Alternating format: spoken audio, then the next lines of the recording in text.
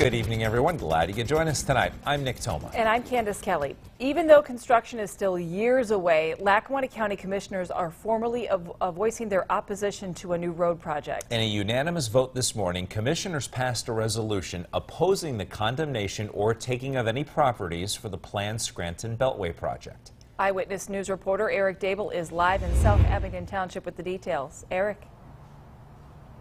Candace, good evening. You may remember back in May when we first told you about this issue. In order to alleviate congestion on Interstate 81, the Pennsylvania Turnpike is looking to create two new connectors between 81 and the Turnpike here in the Clark Summit area as well as in Pittston Township. Now, there is the possibility that some property owners could be impacted, and that does not make commissioners happy. Commissioner Terriani? Yes. Commissioner Cummings? Yes. Commissioner O'Malley? Yes. Thank you. Thank you for coming. By a 3-0 vote, Lackawanna County Commissioners approved a resolution Wednesday which opposes the taking of any properties in South Abington Township for the planned Scranton Beltway project. Our residents have suffered enough with the loss of their homes. They don't need a government coming down and tearing them down, regardless of their intent. While nothing is set in stone, lawmakers are worried about what's coming.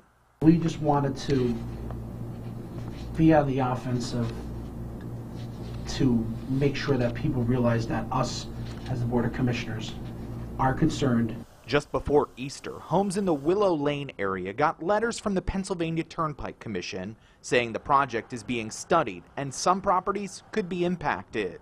That got them immediately concerned. They don't care about the little people, and we're paying taxes. We're doing everything we can. Walter and Ann Tompkins have lived in their home 41 years. They say within the last month, people have been in their backyards taking measurements.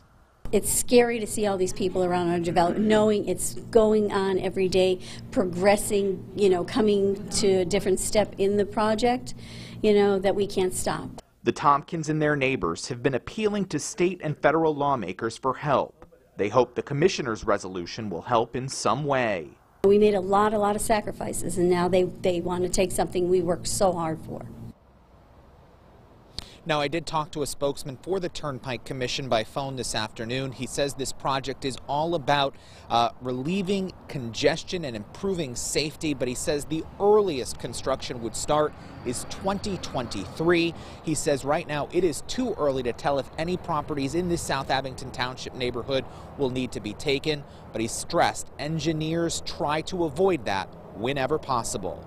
We're live tonight in Lackawanna County. Eric Dable, Eyewitness News. Eric, thank you. Turnpike officials say the earliest that they would probably be able to identify any properties that could be impacted is the year 2020.